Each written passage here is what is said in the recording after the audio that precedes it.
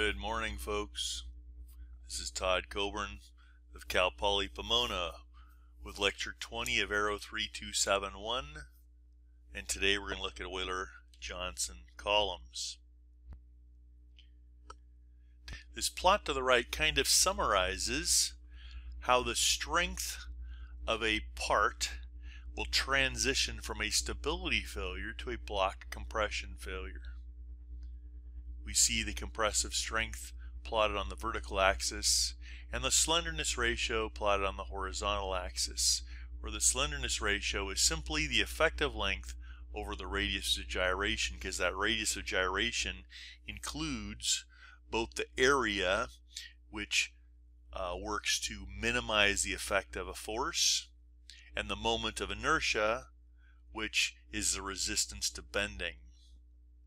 We see for large slenderness ratios that Euler buckling is the critical curve, and yet Euler buckling predicts too high of a value as you get shorter and shorter because other failure modes begin to dominate. We proposed a couple lectures ago that if we could transition from the Euler allowable curve to the block compression short slenderness ratio allowable, which for the shortest of sections will be FCU, and for a little bit longer sections, also very short, would be crippling. And we proposed a nice smooth transition. Let's take a look at that. So first we have this equation shown here.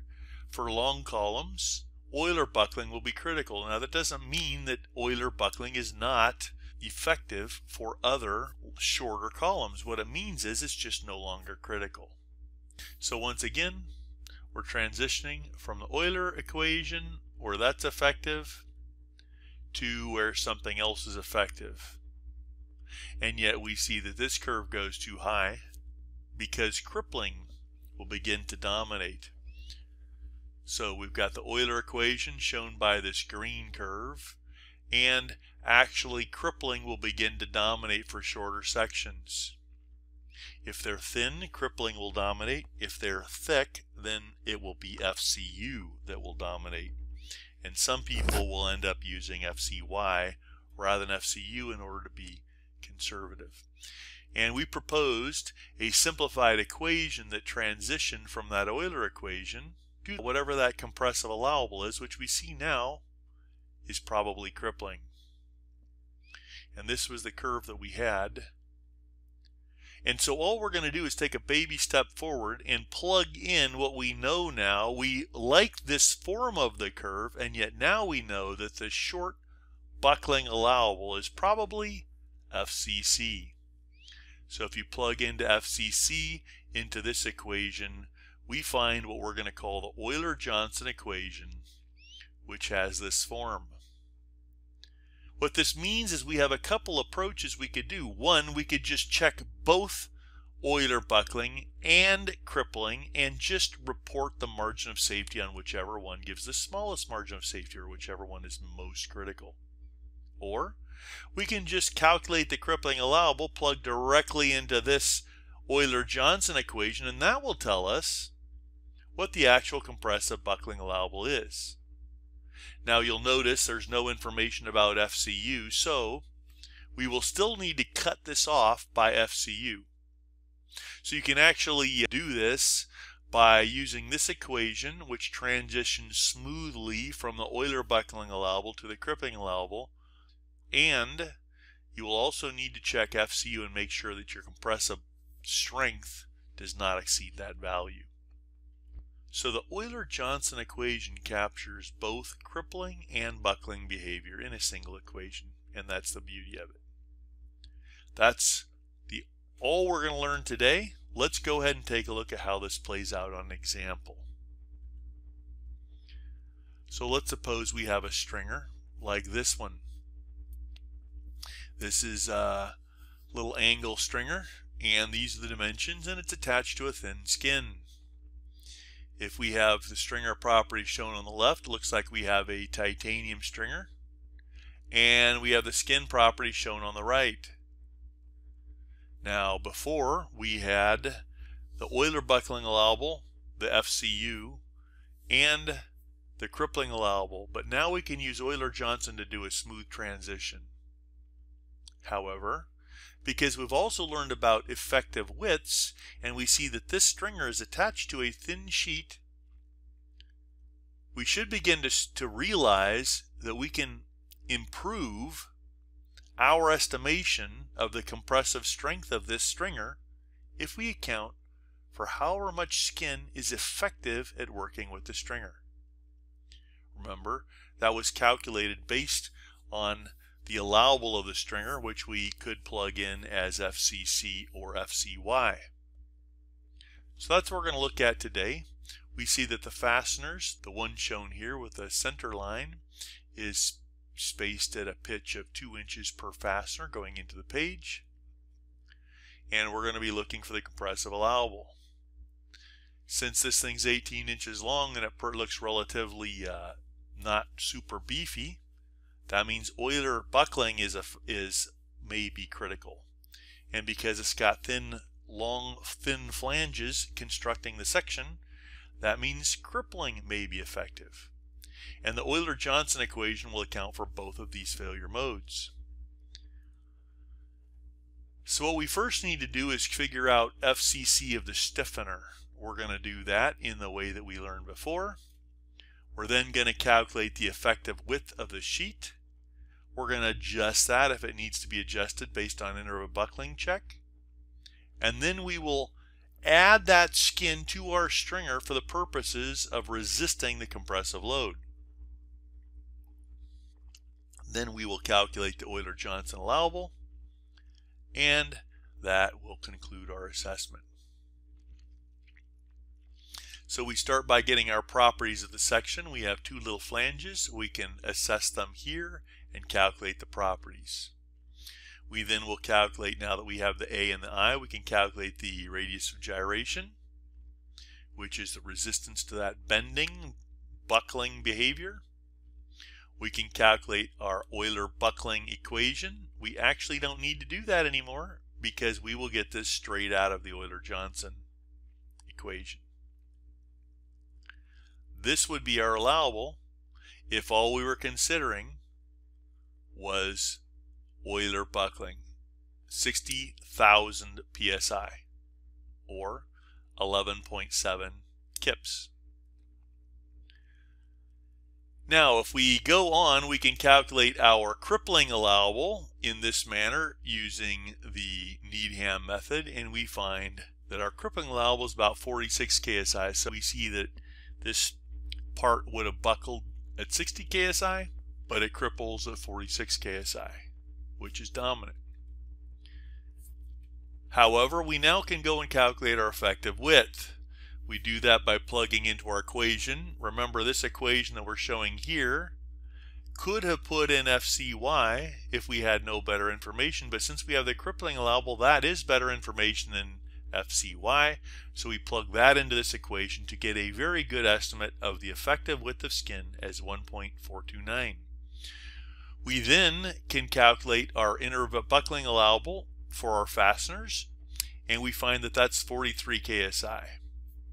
Since that is less than FCC, we need to adjust our effective width as we see here on the last line, and we find out the true effective width is actually 1.343.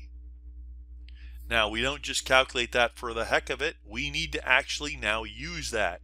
And since that's acting with a stringer, we can use that effective width to increase the area and the moment of inertia of the stringer. We can do that like this by just constructing another table. Now we have, if you look at the left, we now have two elements. One of them has two elements, so a total of 3 elements. We have 2 sub-elements for the angle and 1 element for the skin. Now we could, to calculate these properties, we could make a table with the 3 lines, 1 for each flange and 1 for the skin. However, since we already have the properties of the stringer itself, that little angle stringer, we can just plug in those properties in line 1. We already have them, being sure to carry enough digits. We then add the skin to it. Now the tricky part here is you got to be a little careful in that. Remember, when we calculated these properties before, what we had was our stringer, and what we did before was we were using this as our y for our calculation before, but now we have a skin, and when we draw our new section with the effective width on it, we now generally would measure y from down here. So when you plug in the information in the table, either you need to shift the two y bars for this section or the y bar for this angle section upward by the thickness of the skin, or you need to define. The other thing you can do is keep the same reference, but then when you plug in this skin into your table, you're going to list its y bar as negative t over 2, because that center of that falls down below what our reference was. So if we look here, we see that actually what we did, looking at this number here, is we shifted up the y bar that we had of our angle by that skin dimension, by that extra thickness of the skin, 050. And then we just plug this in as a positive number. So what that means is for this one, we redefined our y bar from the below the skin. Either way is fine, just need to be careful to be consistent. That's going to give us a new y bar, because you're going to see the y bar of this angle was somewhere here, but once we account for this skin, it's going to pull it downward a little bit. That gives us a new y bar. It's going to give us a larger a, because now we have all of this area acting, and it's going to give us a larger I. That gives us a new radius of gyration, which gives us an even larger buckling allowable, which now changes.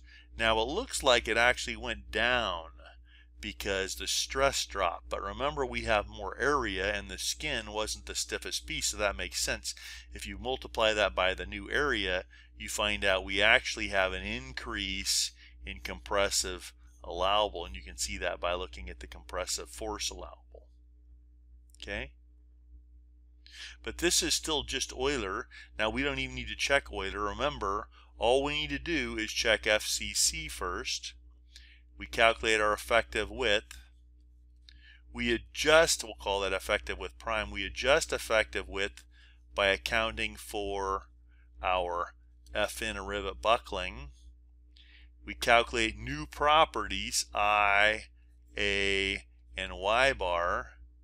And then there's no need to check Euler buckling, because we can go straight to our Euler Johnson allowable, which, even though that is actually a compressive allowable, we can call it F critical. In this class, I'm going to use FEJ most of the time, just to emphasize the fact that that allowable is the Euler Johnson allowable, which accounts for both Euler buckling and crippling. We now are ready to calculate our Euler Johnson allowable, which means we plug in our FCC and the other information to calculate our allowable. We find that the Euler Johnson allowable is 35.9 KSI. It's useful to think about these results. We had a crippling allowable of the stringer alone, and that was about, what, 46 KSI or something like that. We find that once we've accounted for the effective skin, we find our Euler buckling allowable was about 51.1 KSI. Okay, which means Euler buckling was less critical. Our crippling is dominant because we have a thin section. That makes sense. Our column is 18 inches long. Draw like this.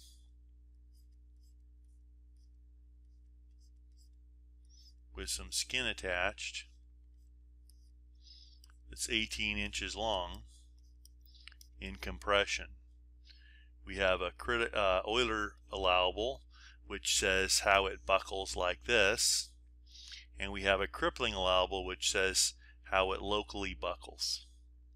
But then we find that our Euler Johnson allowable is actually 35.9 KSI. It's even less than either of these. What that means is it would have Euler buckled at 51 KSI. It would have crippled somewhere before that at 46 KSI, but when you account for the buckling and crippling happening together, the true allowable is something a little bit less. Those two failure modes work together to cause a worse failure. This is what we saw on this curve where we transitioned from an Euler allowable to a crippling allowable, and we're going to find we may get something less depending on our slenderness ratio. Something between Euler buckling but less than Euler buckling, and better be less than crippling, because crippling is also a cutoff. So Euler buckling is a cutoff out here, and crippling is a cutoff here. So our Euler Johnson allowable should be somewhere below both, because it's designed to be the Euler curve out here and to be crippling out here, such that we're going to always get something a little less. And that's what we see, and that makes sense. But it would be a little conservative to only use the properties of that stringer alone. Since the stringer is attached to continuous skin, using the effective width is completely acceptable. In fact, that's the best way to do it. And when we calculate our effective width, remember, we use that to stiffen both the A and the I, and accounted for the change in the Y-bar based on that skin. That's how we can evaluate the compressive allowable of our stringer. Anytime we have a stringer, anytime we have a compressive member, we're going to look to see if there's a skin that we can use to bolster the properties. We're going to calculate the crippling allowable and the Euler Johnson allowable. And if it's a plate, we'll go back to our plate buckling approaches. That's it. Nice and simple. This is important. This is used a lot in industry. A lot of folks in industry are aware of this and use this. There are many folks that overlook this and just look at column and crippling kind of failures. But Euler Johnson makes you a little stronger, and this is something that you can use, I won't say every day, but frequently in your career if you go into engineering, aerospace structures, or really any other kind of structure that uses lightweight sections like we tend to use. Enjoy. Merry Christmas.